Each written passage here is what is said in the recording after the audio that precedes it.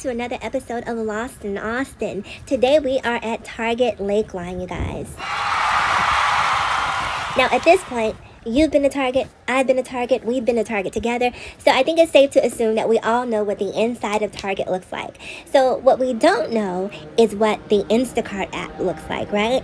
And so I know a lot of people may have questions about that. So what I wanted to do today was something that was a little different, and that is showing you guys what the interface for the Instacart app looks like.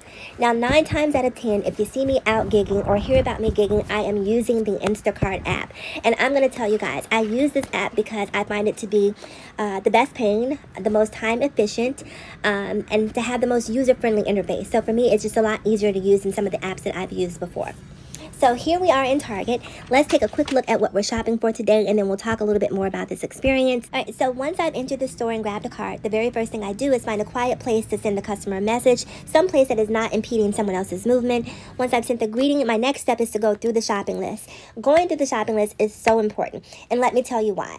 What you want to do, you want to have an idea of exactly where you're going. You want to know if you're shopping for frozen goods. You want to know if you're shopping for ice cream. You want to know if you're shopping for processed foods, because if you know the store, you know exactly where these things are, and it's going to make you be a much more efficient shopper. And time is money. So the quicker you can get this done, the quicker you can get your money and be off to a new batch and making more money.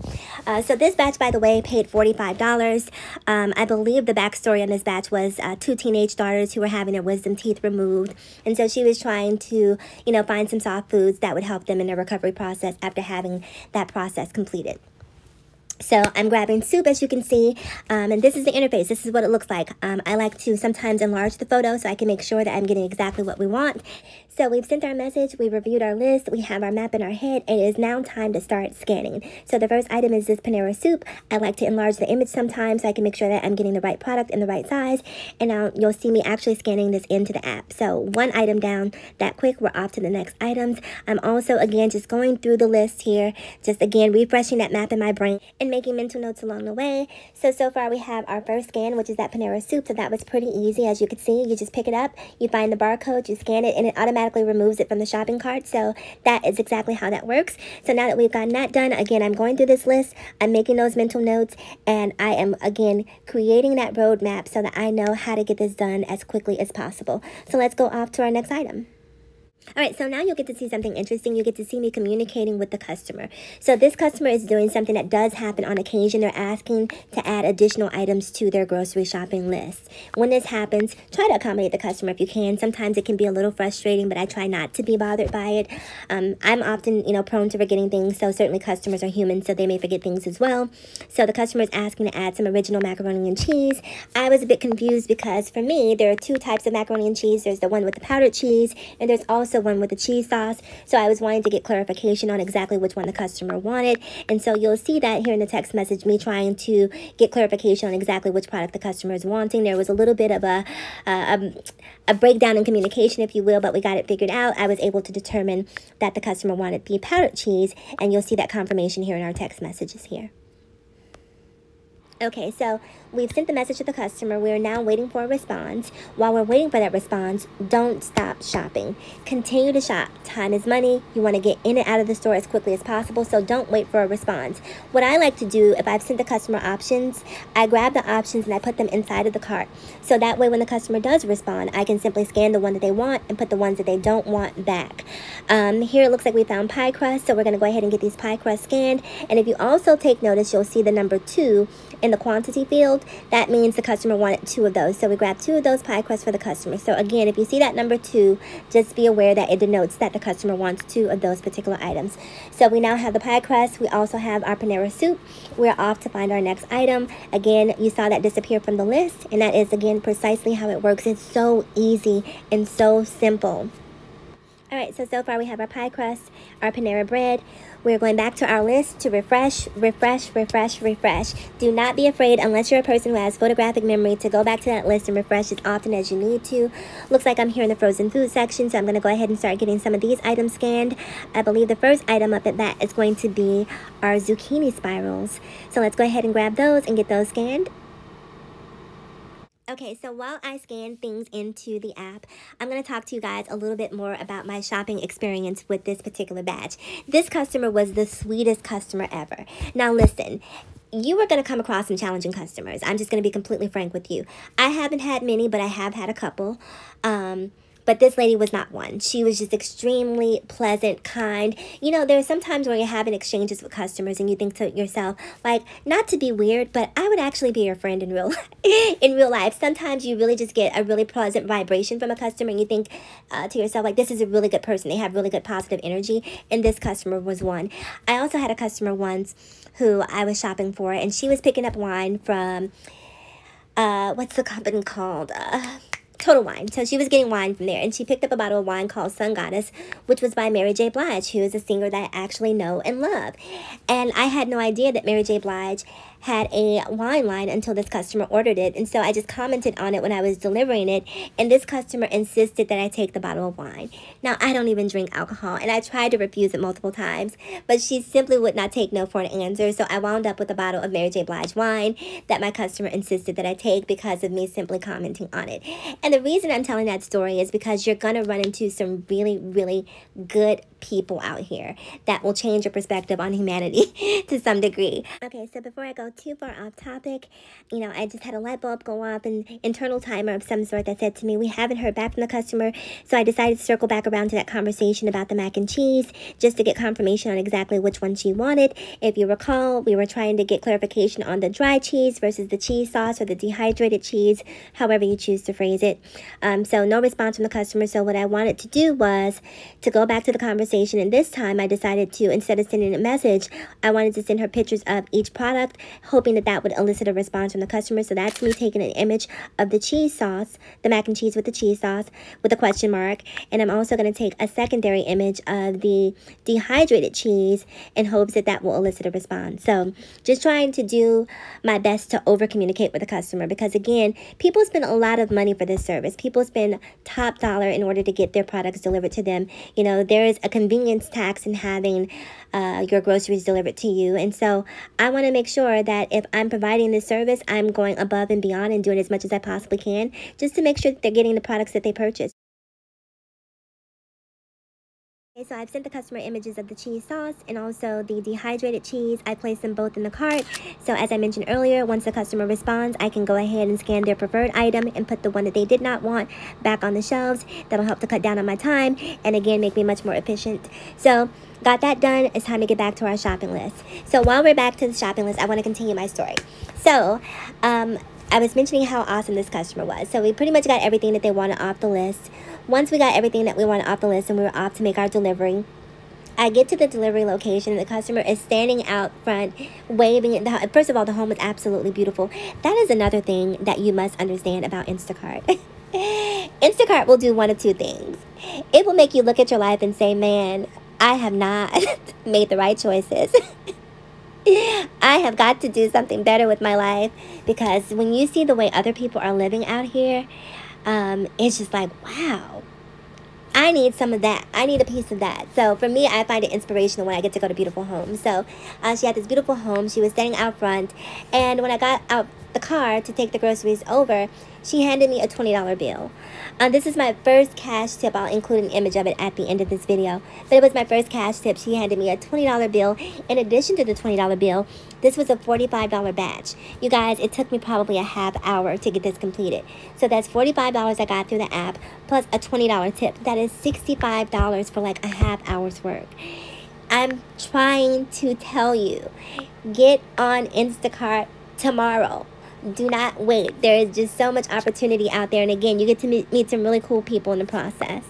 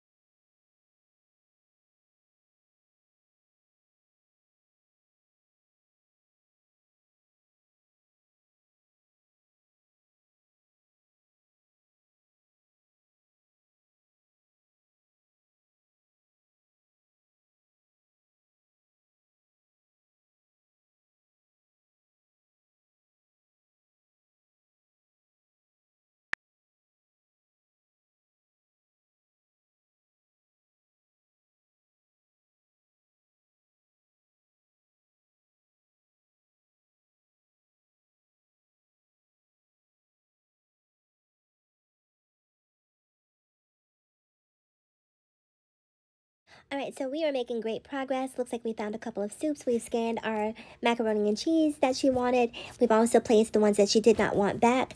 So it looks like all we have now is some pineapple juice and a couple of Celsius drinks here. In addition to that, we have a couple of toys that she wanted, so we got to go grab those. And then once we grab those, we should be on our way to our delivery. Do you see how easy this order was? $65. Incredible.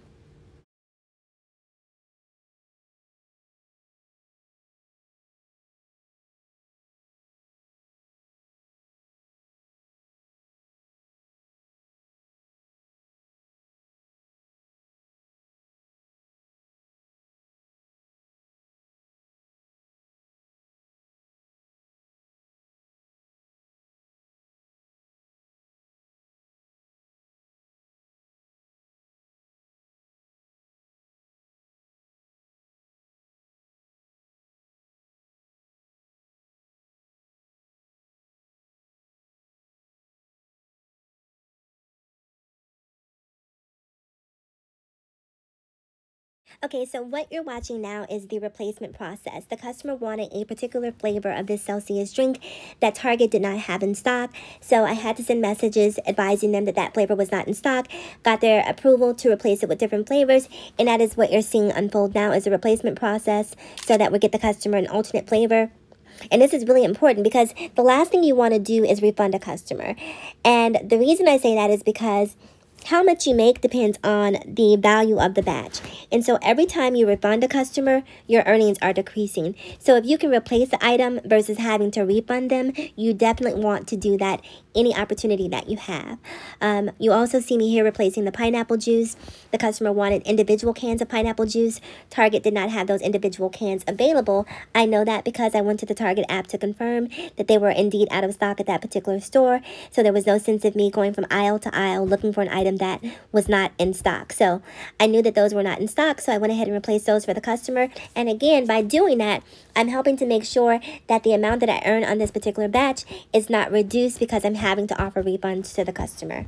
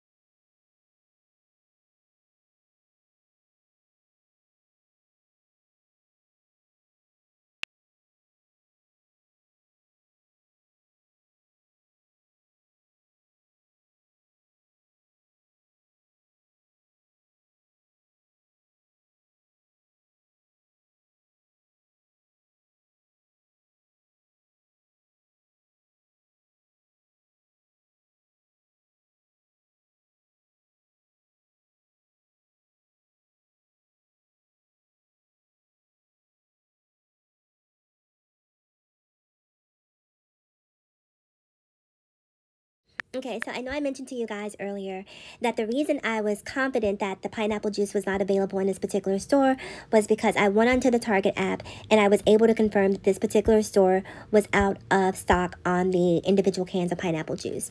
So this is how I do this. Go to the Target app, have both apps open when you're shopping, type in the name of the product that you're looking for, and you will see once we pull the product up, at the very top of the screen, it shows that this product is not available. So that way you know that there is no need for you to look high and low. It just simply does not exist in this particular store. So it saves a lot of time and energy, and this is definitely a pro tip. Put this in your tool belt. I promise you it will save you lots of time and definitely lots of frustration from having to look for products. And also, if the product were here, this app would tell us exactly which aisle to locate that product. So this is a good thing to do whenever you're using Instacart or any other app.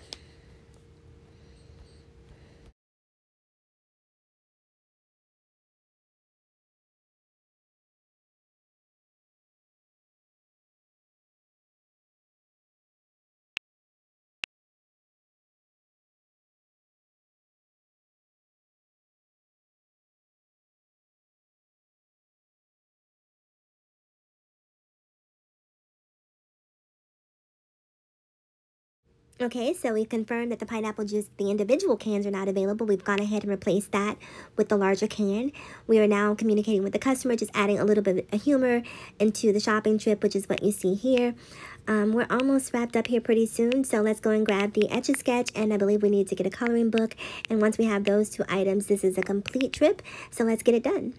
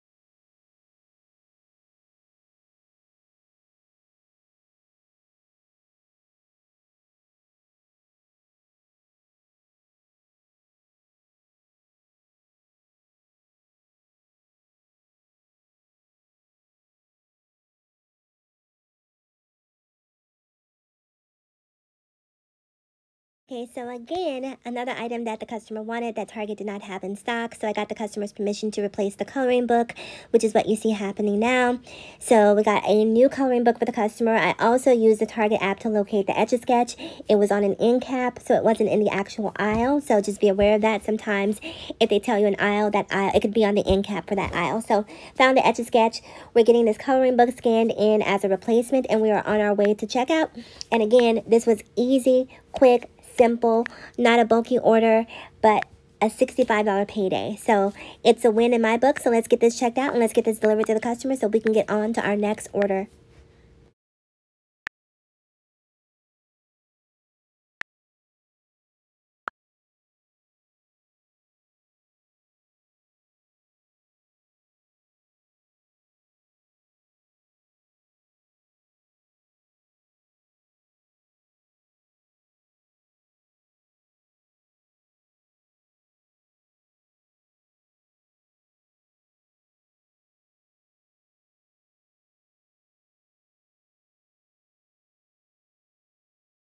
Okay, so let's head to the register and get this all bagged up. Instacart has made it even easier for us by allowing us to add our payment card to our Apple Wallet. So that's going to make for a seamless checkout experience. So let's get this done, bagged up, and over to the customer. And I'm going to call it a wrap on this video. I want to say thank you guys so much for joining me on this episode of Lost in Austin. I hope it was informative. If you have questions about Instacart or any other gig app, I do quite a few of them. Again, leave comments below. I have some upcoming apartment tours that I'm planning here pretty soon, so we'll get back to basics as well. For those of you who are purists and started with my channel when it was renting Austin, we'll see some more of that content coming up soon. But again, thank you guys so much for joining me on today's video. Do me a huge favor, like, comment, subscribe, and share. And I will see you guys again in my next video. Take care and stay safe.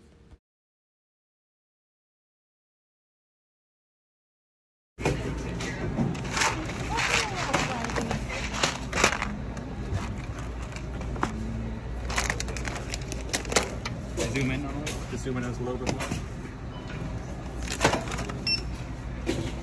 Oh, I'm sorry. Can I see it again? First, did you have a Target circle number you wanted to use? No, I don't. Okay.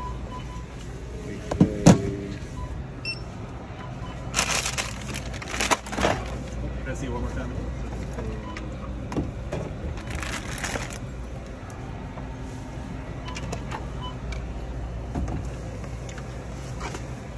All right, so we got $10 taken off from that, so $27.10.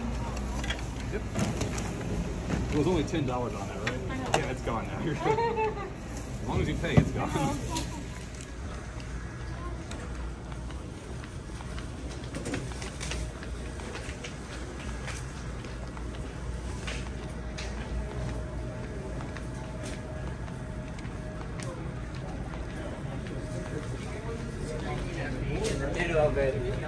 Oh, he wasn't.